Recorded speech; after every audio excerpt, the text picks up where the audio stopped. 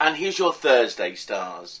Well, the long-term plans are really beginning to start to happen now, because this week I told you about 2008 being about home, where you live, family matters, domestic stuff.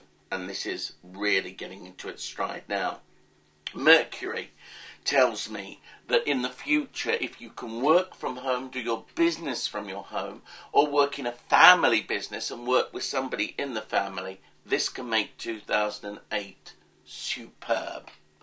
But it's more than that, because I've also got some kind of change of address. Is it an office or is it a residence?